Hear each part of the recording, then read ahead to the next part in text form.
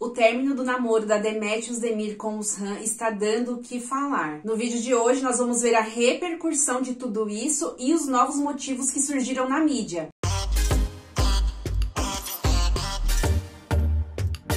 Olá, seja bem-vindo a mais um vídeo do meu canal. Se você gosta desse tipo de conteúdo, se inscreve para você ficar por dentro de tudo. Os fãs turcos, eles estão bem divididos. Eu vou começar com alguns comentários que eu trouxe das redes sociais. Tem gente que comemora a notícia com comentários como boas notícias. Tem gente que pede uma posição deles como: vocês realmente estão separados? Vocês terminaram? Tem pessoas que desacreditam e deixaram comentários como: eu amo muito vocês juntos, espero que sejam fake news. A notícia é falsa, eles não se separaram, eles são um lindo casal. Se eles realmente terminaram, eles teriam deletado as fotos do perfil. Se eles não apagaram, eles não se separaram. Tem pessoas que fazem piada dizendo que ele foi eliminado por conta aí do The Voice. Outra pessoa escreveu: eu estou presa na foto só esperando ele deletar. Aí tem pessoas que falam: eu acho que eles esqueceram de deletar as fotos, detalhe. E tem pessoas que brigam, que deixam um comentário pra ele apagar a foto.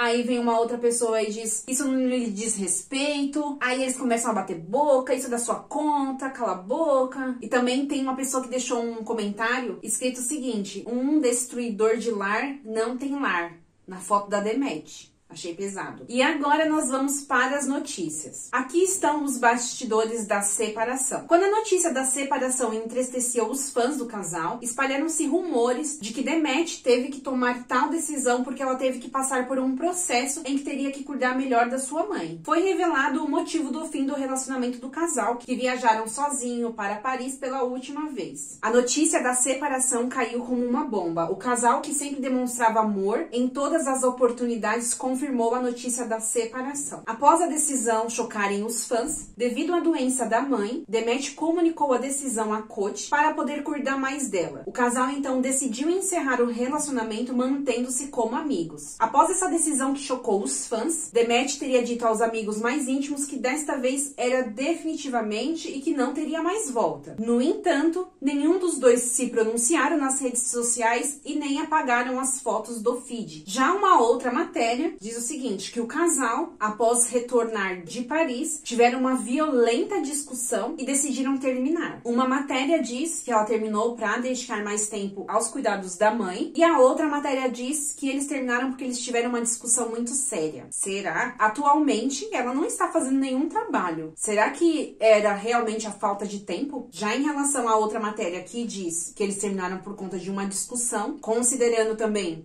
que eles alegaram que desta vez é definitivamente, é muito mais provável do que tempo para cuidar da mãe, vocês não acham?